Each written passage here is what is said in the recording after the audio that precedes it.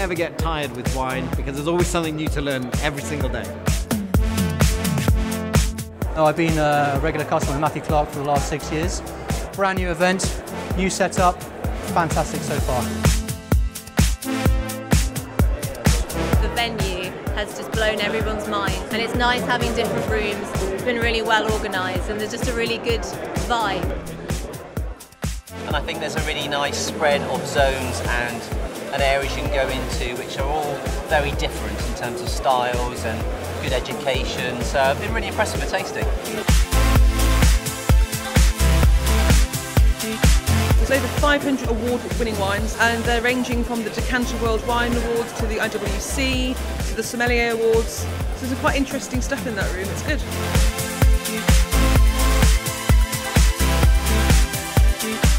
Exciting for people to go outside of a Sauvignon Blanc, a Pinot Grigio or a Merlot, going actually, yeah, no, I really want to try an oaked Godello, which you wouldn't have seen, I think, inside of Matthew Clark even 5 years ago. I think that's what today is all about, you know, bring better quality wine to the masses.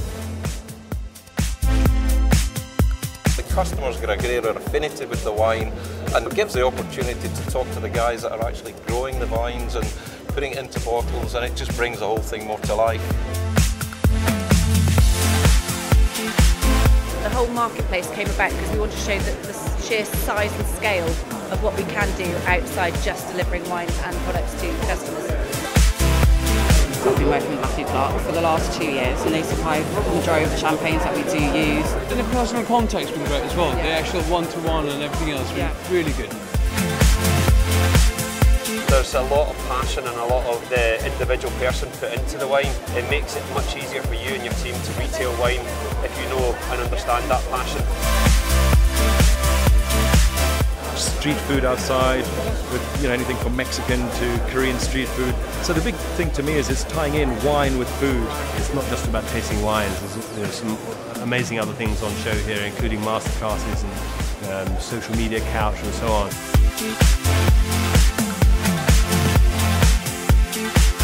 J'adore Matthew Clark. We're 8 years old and we've been working with Matthew Clark for a long time, and there is a lot of support there with different aspects of the trade. Different people will leave here today with different views on different categories of wine, and we're hoping that they'll take something away that will add to their business. Is moving people through the price ranges and price tiers away from the house wine, away from the entry level. The customers today are willing to experiment and willing to take chances in different grapes. I think there's a real sense of theatre around this event, so much so that I think this event can teach the wine trade a lot about how to put on trade tastings.